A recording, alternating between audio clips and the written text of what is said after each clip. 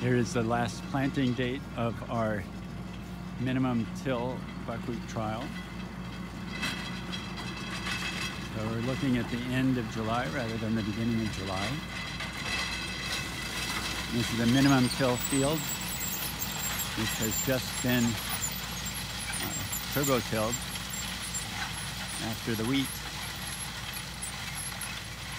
And there the buckwheat is going in with a no-till drill.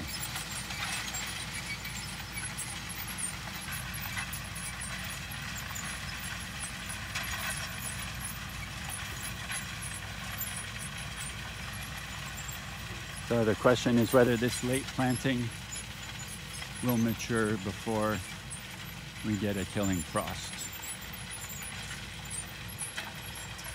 So this has gone into the ground very nicely.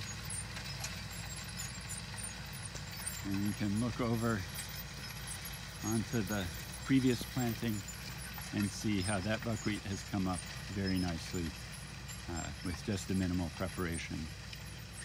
And we're hoping that later planting date and going directly after wheat will keep it from becoming too viney, which is typically the problem on land that is this fertile.